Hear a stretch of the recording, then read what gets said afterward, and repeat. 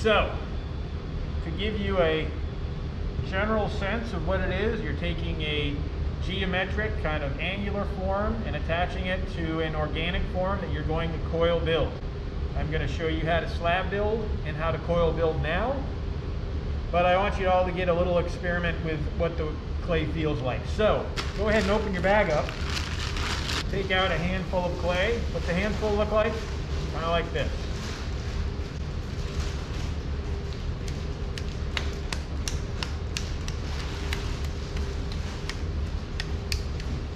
It's a really good idea. Keep track of your clay. You don't want to leave it open, like fully open when you're not using it.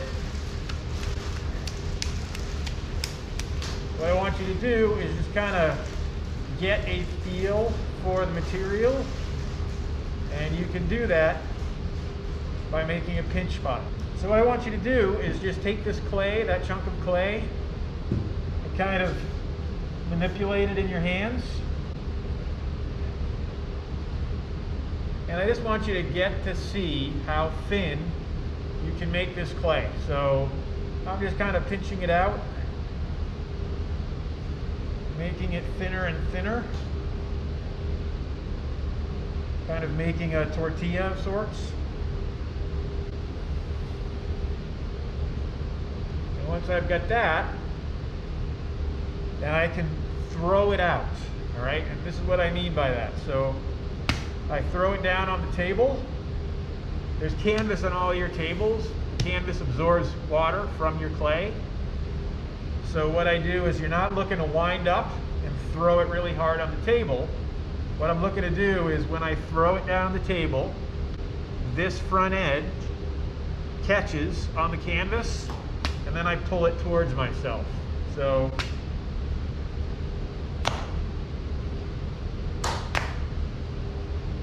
what I'd like you to do is just experiment with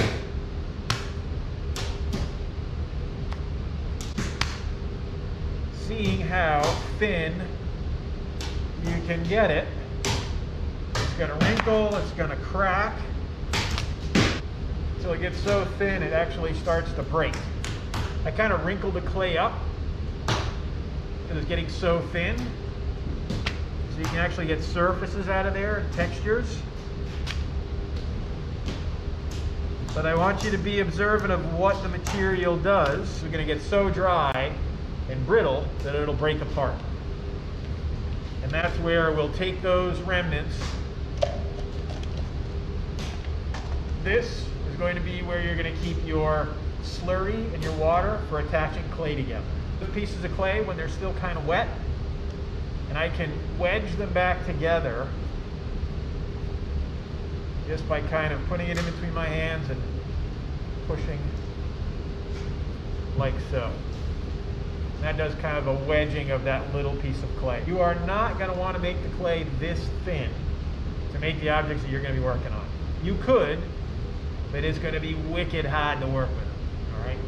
So make sure that your slabs are a little bit thicker, and I'll show you what I mean by that. So here's what I made for a demo for the last class. So you got a slab piece here, you got a coil piece there. I'm going to give you a quick run through of how to do that. And here's the thing. This clay is still wet enough, and I've already worked with it twice now, that I can just crush it back up and I can wedge it, right? So you want to wedge your clay, the stuff that's coming right out of the bag, really easy. You can just kind of cut a slab out of there with a wire tool. No problem. There's no air pockets in here. It's ready to go. But what I just did is put a whole bunch of air in here. How do I know that? If I cut this open, you're going to see those little air pockets. Anyone guess what happens to those? They'll blow up in the kiln. So we want to eliminate those as much as possible. So 2 ways of wedging your clay. One is this. Put the clay, and this is specifically a wedging table. This isn't a work table. This is where you can come and wedge clay, all right? I'm just working here because it's central. So I can take the clay and wedge it.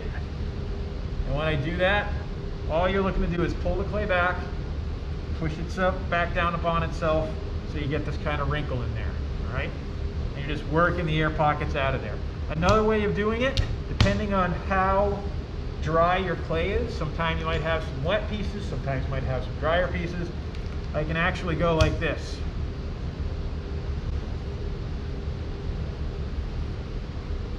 Use my wire tool.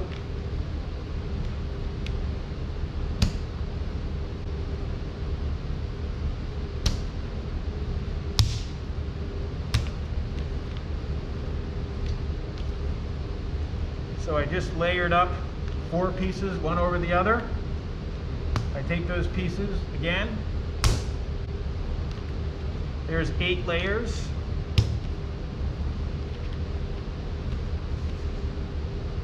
There's 16 layers. More layers. And what I can do is I can lay it one on top of the other and then kind of mush it back up. And when I cut this open, nothing. No air pockets. So that's what you're looking for, okay? Just do a quick demo on slab building.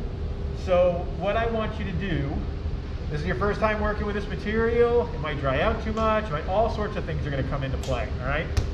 So, I'm using this rolling pin to give myself a nice even slab, but I usually use it for a preliminary.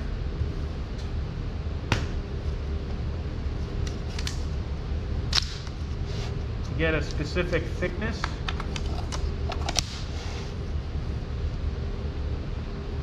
Put that slab there. That'll give me a pretty uniform thickness. And again, I'm not using a lot of force. I'm letting it hit the table and then I pull it. All right, and how thick do you want your slabs to be? For right now, this is about a quarter, maybe a half an inch thick. All right, that's pretty good. You got a metal rib.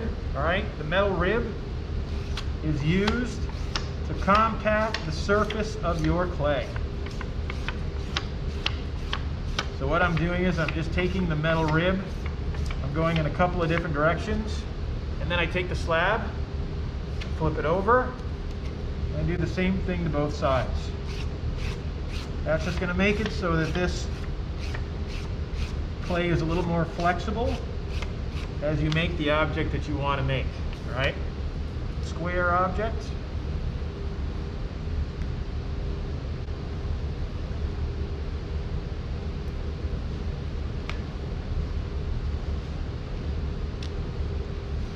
This is usually the quickest way to do that.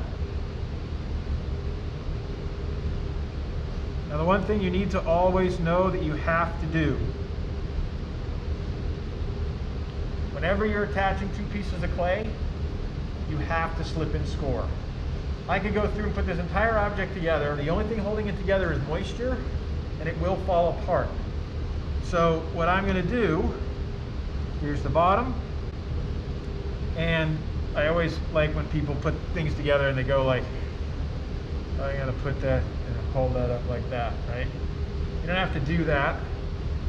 You should always put up a corner first, all right? So what I would do when I put that corner up, I take a little bit of water, a little bit of slurry. I'd put it along the edges where I'm going to make that attachment. And again, I'm kind of pretending here to do that so it doesn't take forever for me to demo for you. I put some slip-on first. I score up the surfaces. I put it together, and when I put it together, I want to reinforce it a little bit, really press it in. Make some ceramic Velcro.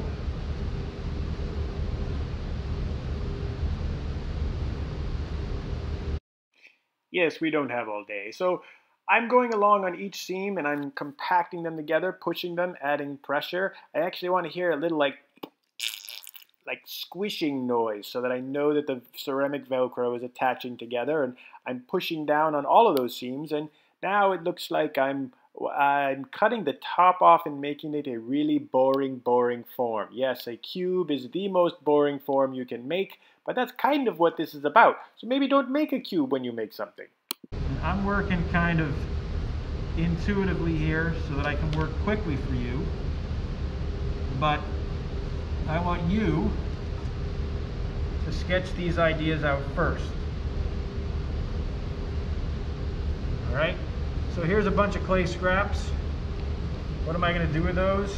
I want to kind of conserve this stuff. So what I would do is I'd take all these slabs, these kind of pieces, and I'd do the whole wedging thing again with a small piece of clay. I just kind of put them all back together.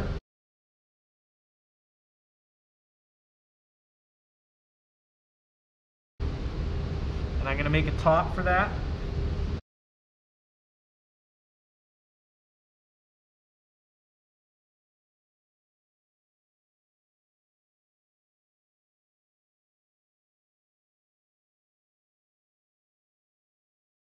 As I'm flipping this over, and I say that because this is pretty wet for me to be doing this with, but I'm going to do it anyways.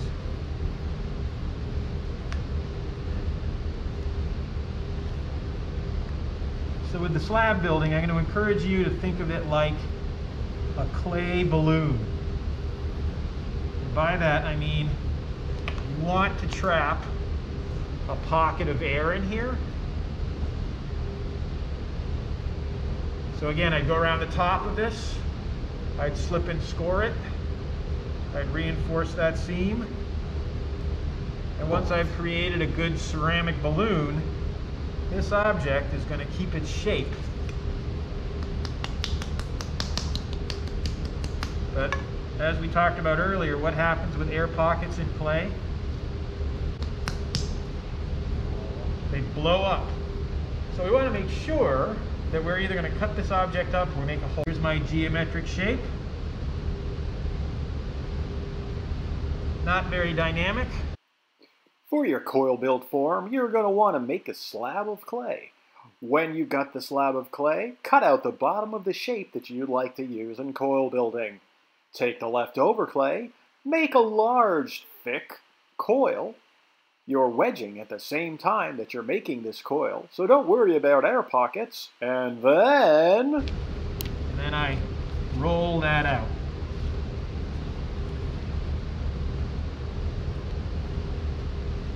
So that's a good size coil right there. And there's a few ways you can do this, and your coils are going to look flat and wonky and they're not going to be perfect. It's okay, no big deal, not a problem. All right, we're looking to make a form with those. All right. That's right, you don't have to have perfect coils. After all, you'll just be using them to make a coil form. What you want to make sure of is that you take a little bit of water or slip, put it onto the piece, and then you're going to score it. Once you've done that slipping and scoring, you can add the, where's the speed? I got it, this is going too fast. It's scoring, you score, right, and then you push the two together. The next one, I'm scoring now, I'm scoring, and where's the speed button to make it go, okay, faster. Then, slip, and I'm cut that off, and I put that on there, and I fill that little hole in, and just remember, you want to make sure that you are, slipping first and then scoring. So slip and score, and once you've slipped and scored, when you attach your coils together, make sure to press down hard so that there is no light that you can see in between the coils. You want to make them nice and tight so that they stick. And then, when you've gotten to the point where your form is done, you can, of course, make a pinch pot. Here I am pinching, I'm pinching, I'm pinching, I'm pinching. I'm probably going to have really bad arthritis. Okay, I'm pinching, I'm pinching, I'm pinching, I'm pinching. And I'm making the form so that its walls are about the same thickness as the coil object that I'm putting it on top of. So remember, you don't have to build everything with coils or with slabs. You can fill spots in as you go along. Always slip and score, as it says on the screen. And make sure that when you slip and score, you then adhere whatever you're putting together nice and tight.